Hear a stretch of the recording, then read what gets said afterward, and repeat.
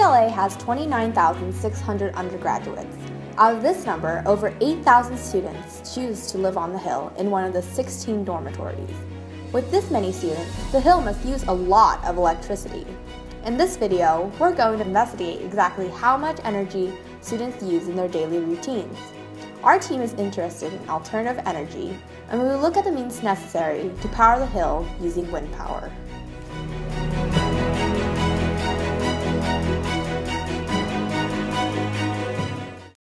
Modern windmills are typically 150 meters tall and have 3 large turning blades with a diameter of approximately 100 meters.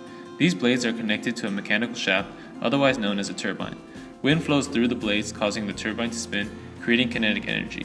This turbine is also connected to a generator, which contains a series of magnets and copper coils.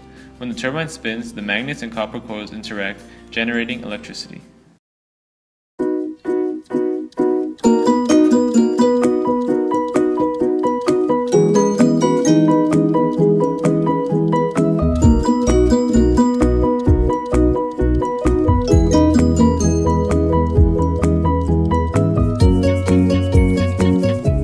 Now we will look at how the generator in the windmill converts the kinetic energy from the movement of the blades into electrical energy. Inside the generator are magnets and coils of wire. These coils of wire experience a magnetic flux produced from the magnetic field of the magnets. The magnets are attached to the blade of the turbine by a rod or shaft and thus also move when the wind turns the blades. This movement of the magnets changes the magnetic flux experienced by the coils of wire. This induces a voltage and a flow of electrons in the coils that counteract this change in magnetic field. This phenomenon is the basis of Lenz's law, which states that the induced current in the coil produces a magnetic field to oppose the change in the magnetic field which produced it. This current created from the generator is the electrical energy that will be used.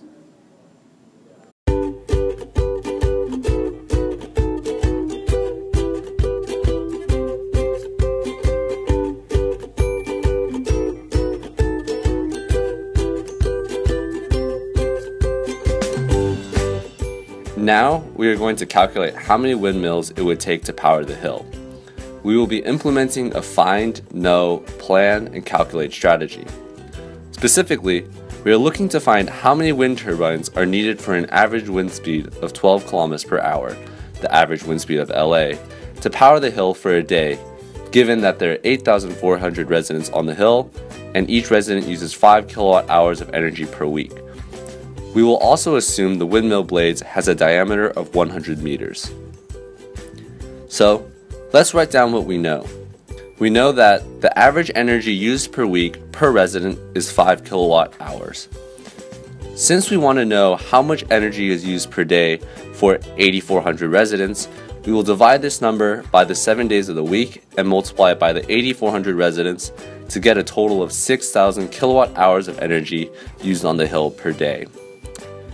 We also know that the windmill blades has a diameter of 100 meters, giving a radius of 50 meters. The problem also gives us the average wind speed of Los Angeles, which is about 12.1 kilometers per hour. Now, let's move on to the planning portion. Here, we have the equation of power produced by a windmill. Uppercase P is the power that is generated by the wind turbine.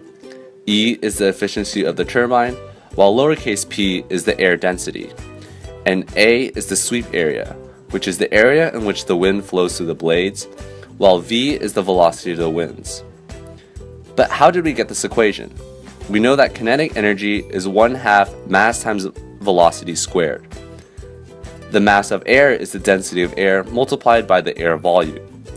Substituting in, we find that the kinetic energy of the wind is equal to 1/2 times the air volume multiplied by the air density and the velocity of the wind squared. Then, we can connect that the change in air volume is area multiplied by velocity and change in time. We know that power is energy over the change of time. So, by plugging in these constants into each other, we get this equation. Knowing that nothing is 100% efficient, we also have included the variable E for efficiency rate of the wind turbine.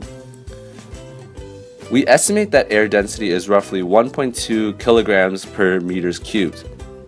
We can find the sweep area of the windmill, which is a circle, by using A is equal to pi times the radius squared. Using the 3 meters per second wind and using an efficiency of 30%, we then plug in 0.3 into E, 1.2 kilograms per meters cubed as the air density, and pi times 50 squared for the area, and 3 cubed for the velocity cubed. This will give us a power of 38 kilowatts.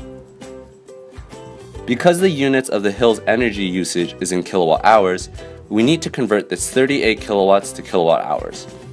We will do this by multiplying 38 kilowatts by 24 hours per day, which gives us 912 kilowatt hours per day for one wind turbine. Since the hill uses 6,000 kilowatt hours each day, we can divide this number by 912 kilowatt hours produced by a wind turbine to find that we need roughly 7 wind turbines to power the hill in one day. In conclusion, we hope that you have learned how a windmill works, the electromagnetic induction inside the generator, how to calculate the power of wind energy using the given formula, how to derive the power formula. In order to make sure you have a good understanding of the information, please take the quiz that we have created for you. The link is in the description. We hope this video blew you away.